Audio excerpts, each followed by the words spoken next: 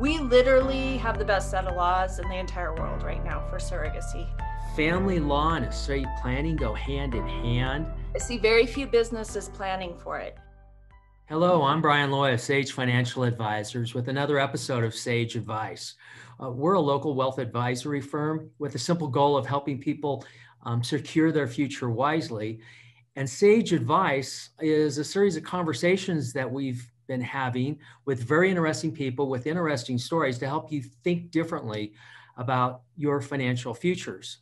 Today joining us is Kim Surratt. She's known regionally for her family law and the many facets of that, but also for her groundbreaking work with the LBGT family law area. And she's a remarkable professional. She's very passionate what she does, and we're thrilled to have her.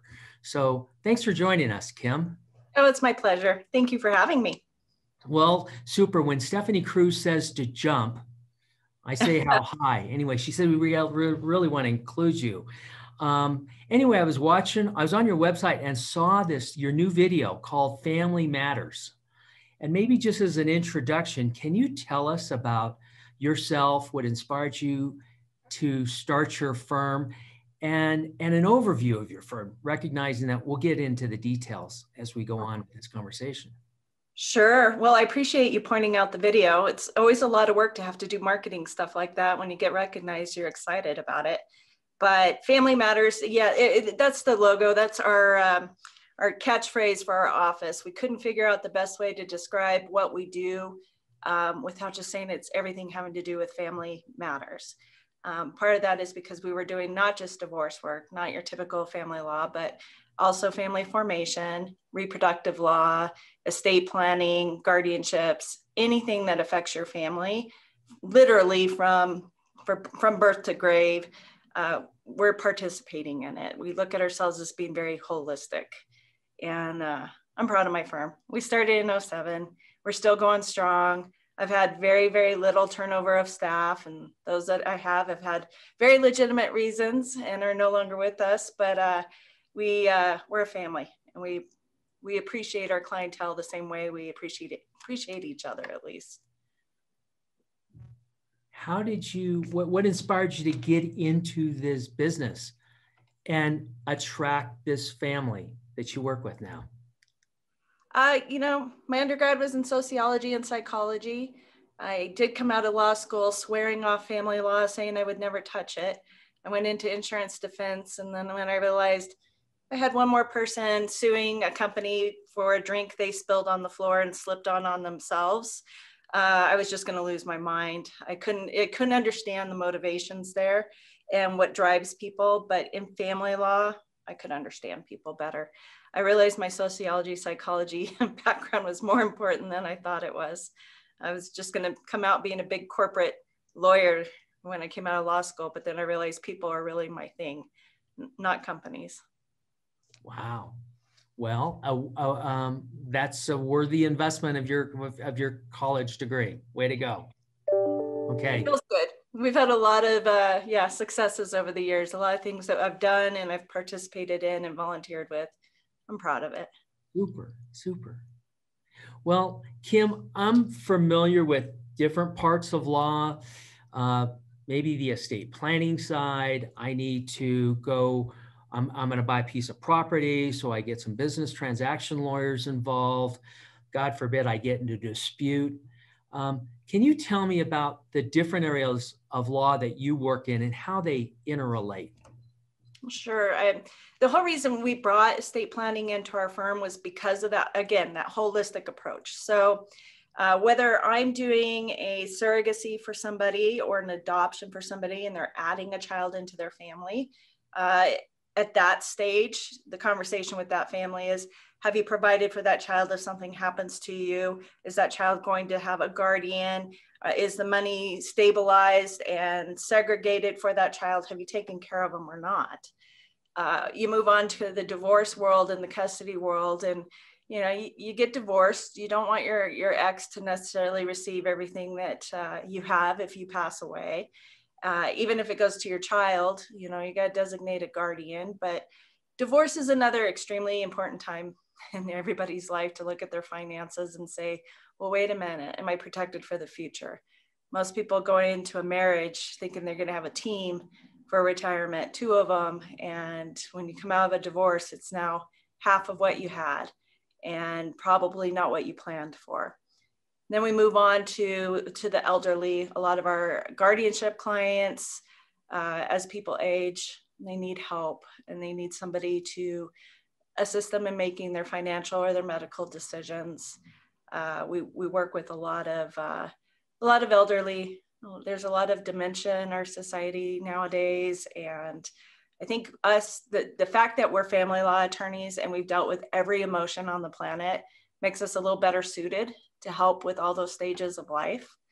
And, you know, if it's a super high net worth estate plan, we may not be the best suited for those people. I mean, we're honest with our clients about what we can do or what we should do, but family dynamics, how you get along with your relatives, whether they hate you from the grave or not, is something that we specialize in, and we can really help people with those personality flaws. Wow. Well, I think maintaining harmony in the family is probably paramount for all of our considerations. But like you were just mentioning, I mean, there's all these unexpected things that happen, which... Yeah, if I had a dime for every time somebody told me, oh, not my family would never fight. This will never be an issue. Yeah. It fails. You have then. Yeah. Well, death causes a lot of family dynamics that people don't expect. They think they'll get along with their siblings really, really well. Oh, we'll just divide it up. We'll make it work. But money makes people greedy. Death makes people emotional. It's never what people think it's going to be. Planning's much more advisable. Okay. Well, I mean, that was another question was, for people who say it'll never happen to me, death's a good example. Why I would never need some kind of lawyer, family law expert. What are some of the other areas? You mentioned divorce. You mentioned maybe dementia or elder care. Cancer, you know, we get a lot of people in now doing a lot of planning because, they're going through cancer treatment and their lifespan's not what they thought. We get a lot of emergency estate plans, especially with COVID. I think everybody's seeing their life flash before their eyes, and they're thinking about death in a different way in this past year than they ever have. And planning's always a good idea. It doesn't matter if you're at a divorce stage or you're adopting. We talked about that. You know, if you're bringing a new child into your family or a child into your family for the first time, you got to plan for those children. They deserve for you to plan for them. We don't, there's a lot of planning that happens through a divorce because now everybody thinks about custody schedules, who's going to be with the child when, but you got to think about what if you die too? It's more than just if you divorce. Okay. Well then, Kim, what other ways might people plan for these changes or transitions in life where they might need a consultation with an expert such as yourself, whether it be family formation or counseling?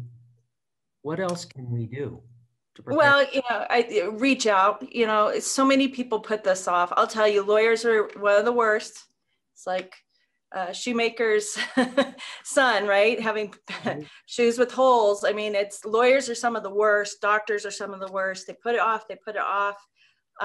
They have significant amount of income, but they aren't planning, and planning's critical. I mean, we send people constantly to individuals like yourself. I mean, it's bigger than just planning for your death. It's planning for your incapacitation. If you become disabled, you can't work. You need to know who's going to help make your financial decisions, who's going to make your medical decisions. A lot of people, when they get divorced, they don't think about doing a new estate plan. They always have their spouse was going to be the person to do those things for them. And, now that they're divorced and I look at them and I say, okay, so your mom's next in line, right? Well, I don't want my mom making my medical decisions. Well, then you need to designate somebody. We need to figure that out. Because we're not just planning for death, we're planning for incapacitation also. Wow, very good. Well, you mentioned you started this off about procrastination about the shoemakers, right? The shoemakers story. I remember a picture of Melvin Belli. I think it was back in the 80s, and one of his Rolls Royces was like up against 45 degrees up against a telephone pole, because I think it was his sixth, seventh, or eighth divorce or something like that. He was just and drove off the road in San Francisco. So I get that. Yeah. Well, and a lot of those people, when you have had multiple divorces and you've divided your income multiple times, you start to think, well, I don't have money to plan for my estate plan, but it's it's critical. I always tell people, well, how much do you hate your heirs? Do you really want the people that you leave behind to have to work that much harder? Because we could make it easier on them. Okay. Well, you mentioned about professionals and mentioned about heirs, how to protect heirs. Just two questions on that. How do what other professionals do you recommend your clients get involved with when there's a major life change? And then second of all, how do you work with other professionals? Well, we work with financial advisors a lot. A lot of their clients are coming into our office because financial advisors give the same advice we do, which is you need to plan. You need to know who your beneficiaries are. You need to know who's taking care of you. So we work with financial advisors a lot. We work with real estate agents a lot. In terms of family dynamics, if there's family infighting, we work with counselors a lot, mediators to sit and iron out these problems. What happens is mom ends up on life support. Mom never did a power of attorney for herself, and the siblings are fighting, and mom's in the hospital, and decisions need to be made, and no one can agree. I mean, those are critical times for us to work with mental health professionals, to work with these individuals and iron out the problems. But, does it have to be complicated? No, I don't know what size of a state of person I'm talking to, right? So if it's complicated estates with lots of businesses, well, then we got a lot more work to do. We might need to speak to an attorney who specializes in business formation. Everybody should plan not just for their own personal finances, but if you have business partners and you own a business with somebody else, the succession planning is important there too. I mean, it's almost an estate plan to decide what happens if one of the partners passes away. Yeah, I mean, death, it's kind of like a dissolution or a divorce with the business, right? Kind of issue. I see very few businesses planning for it, which is interesting, right? Because a lot of businesses have two key professionals or two key partners. And if one dies, that's 50%. Now the family of the one that passed away is fighting with the other owner over what to do with the business. Mm-hmm. It's not usually what people wanted. They like to set up their business in a way where there's not going to be that issue. You're not going to have to fight with family. Like lawyers, I have to plan that way. I can't leave my law firm to my family because they're not lawyers. They can't practice law. So I need a whole different plan in place, to deal with my staff taking over my firm and owning it if I were to pass away, and how they're going to purchase it from my family because they can't operate it. Good point. I mean, good point. Very good point. Well taken. Probably with you too, right? I mean, your family can't just jump in and be a financial advisor unless they've gone through the training. Maybe they are advisors, but no. Well, even that, or the old family restaurant business or the family farm. I mean, how many of those kids, they're working there, but they have other plans and they want to head out of Dodge as soon as mom and dad are gone or what have you, right? Nevada is a really good example of that on the farms and the ranches, and the younger generations not wanting to run them anymore. And mom and dad pass away. And the bigger issue too is depending on the age of the children, whether they can afford the taxes on those properties. That's a lot of times why these kids end up selling out to corporations, and then big farms and ranch land in Nevada is owned by big corporations then. Yes. And now possibly with a change of the guard, I would have it that we might have changes in tax and estate tax laws, right? That we have yet to plan. I mean, that's always the potential. That's the weird part about planning for estate plans is, you can tell people what the law is at that moment, but what the tax laws are at the moment they die is what's going to become relevant. And so, you know, we have to plan around that somewhat, but there's always unexpecteds. But the one thing that's kind of rang true over the years is that having an estate plan and having it structured, it is a game plan at least, and it will deal with the taxes the way it needs to deal with it. Okay. But, you know, like the ranch land example in rural Nevada, you know, it's that family probably needed to meet with you as a financial advisor to really think about how to pre-plan, you know, sufficient money to pay those taxes into the future if they really wanted it to stay part of the family. Yes. Yeah, I think a term that's thrown about sometimes is big hat, no cattle, when you don't have enough liquidity to pay those kind of transfer taxes. So very Yeah. good. You mentioned about family dynamics. How important is it, or how do you get the family involved? Number one, maybe having difficult conversations with talking about elder care and somebody who doesn't not yet ready to give up their independence, right? Right. Mom and dad, or maybe talking to a young couple about you're early in family formation and you're going, no one's anticipating the bad things to happen, or preparing people, the kids. Another dilemma is preparing kids for the future wealth that they may inherit from their families, which some people are reluctant to talk about either because it can change their values or maybe their ambitions in life, or create maybe fighting between family members. Yeah. So that was a loaded question, right? There's a lot of parts there. So, you know, the elderly that don't want to give up their independence yet, you know, you'd be surprised how many people try to claim that the elderly don't have capacity to make their own decisions. Well, just because you can't move around doesn't mean you don't have capacity. You know, I've got some clients with dementia. We get them evaluated by a doctor who says, yeah, you know, she's got some dementia, but she can still decide where she wants her stuff to go. She has the capacity to make that decision. You know, the entire question comes down to undue influence. Is somebody putting undue influence on that person? If they've got mild form of dementia, then, you know, a doctor is probably going to say, well, if it's mild, as long as there's a fiduciary there to make sure she or he's not being taken advantage of, then we can get around it. We can work with it. But we use physicians to make, you know, to make that call for us. But, you know, we see kids bring in their elderly parents all the time because, well, you know, their parents are 80 years old and want a divorce. And, you know, it's often driven by the kids. It may be driven by stepchildren who want them divorced so that, you know, the inheritance goes the way they want it to go. We have to watch out for this stuff a lot. And as divorce attorneys, of course, we're a little hypersensitive to it. We pay attention to whether or not the elderly individual in our office is under undue influence, if somebody's trying to force their hand. In terms of family fighting, we tell people that's why planning is the best thing you can do.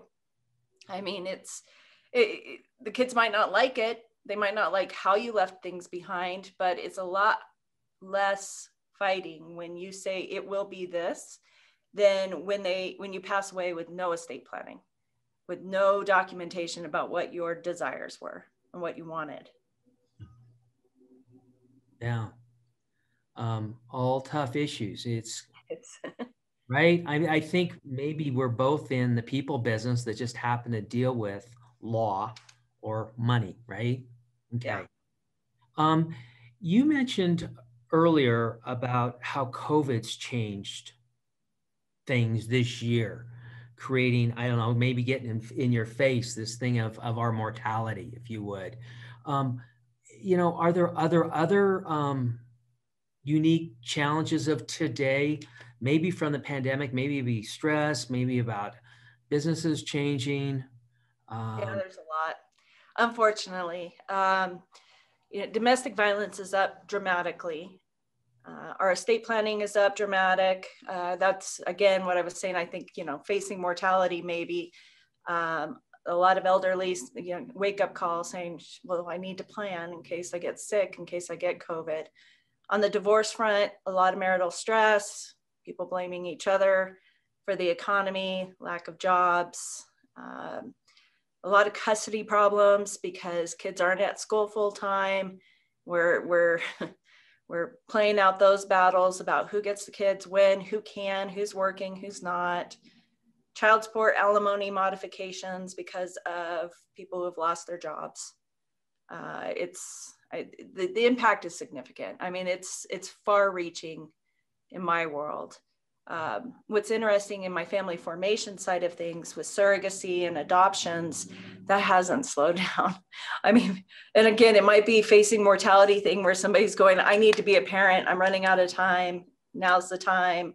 I don't know what it is, but it has, in every way, shape, or form, it's affected my business. We see it everywhere. Sounds like it's been pretty contagious in more areas than we thought. Yeah, that's what it sounds like, huh? Right. Well, I wanted to turn the page because I know there's other things that you've been passionate about. One is I wanted to talk about the 2015 LBGT Nevada Family Law Initiatives, how it arose, your role, because I mean you've been involved in this, a very groundbreaking thing, and maybe its impact on Nevadans. Yeah, well, so over the years, I had been lobbying with the Nevada Justice Association. They fight for individuals, for consumers' rights, and really they're the only entity in the state of Nevada that fights that good fight. They have a domestic committee, and really there's no other organization that lobbies on domestic issues unless they're very specific to domestic violence, for example. The best example I can give is if you represent a casino and something doesn't go right, they hire a lobbyist for hundreds of thousands of dollars to go change the law for them.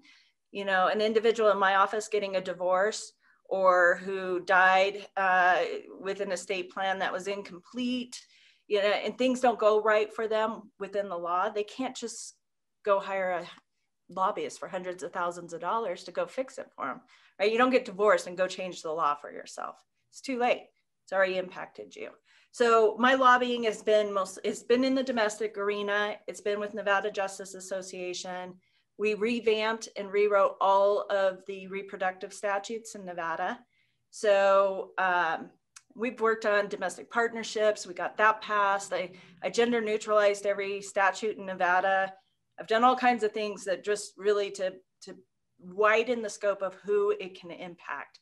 So on the family formation end of it, our surrogacy statute had to be married, opposite sex intended parents with a sperm and an egg to donate to the process. And now we can use egg donors, sperm donors, embryo donors. Again, it's gender neutral, marital status neutral.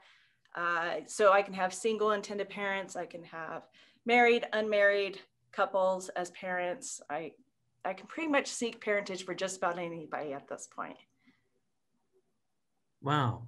Now, has this become an area, is Nevada, where people then come, a destination point for this? How has this been to other regions, maybe in the United States or even globally?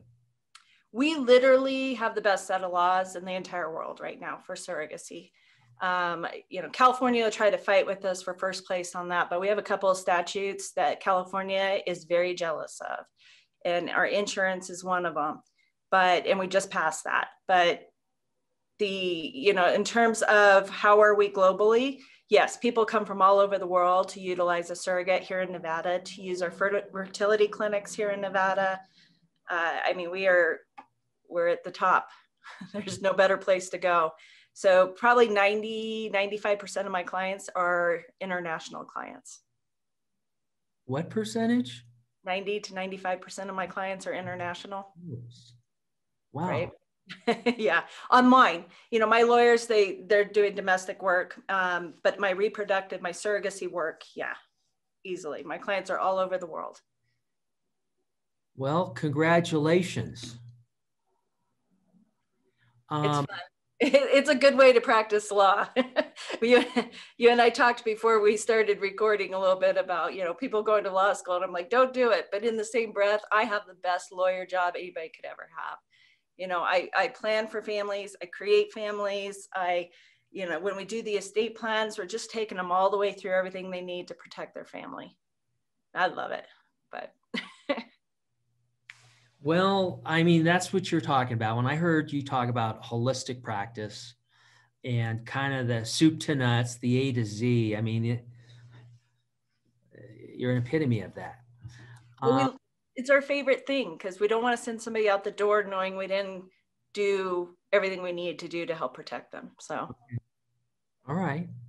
Well, I see that you're also passionate with other associations. You mentioned the Nevada Justice Association, so thank you for that. Are there other associations that you're involved with that people should know about? Yeah, I'm a fellow with the Academy of Adoption and Assisted Reproductive Attorneys. And when you say you're a fellow as a lawyer, it means that you've been vetted. They looked at your caseload, you have sufficient experience, knowledge, they talked references, and so you're vetted to become a fellow. Not just anybody can become one. I became a fellow, gosh, it was a long time ago. I think it was like 2008 or something like that. One of the first reproductive ones. But they're a national organization. They do a lot of good for to promote surrogacy, to promote reproductive technology. And I'm on their board of trustees, not just a fellow. I'm on that board. I'm president of NJA right now. I'm on another board called the Reproductive Alliance. And there's many of them. I have a problem saying no, Brian. So it's a little, gotta stop talking at some point, but. Well, I mean, they say the best person to go to is someone who doesn't have time. Right?